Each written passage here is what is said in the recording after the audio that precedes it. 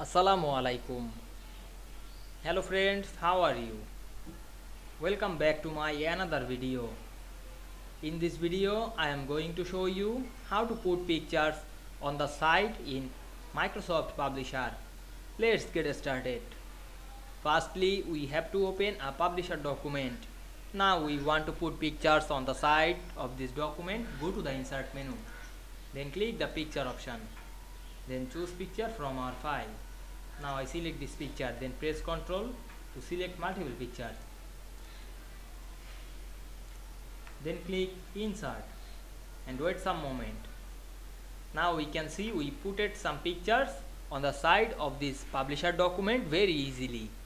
I hope you enjoyed the video. Please like, comment, share and subscribe my channel.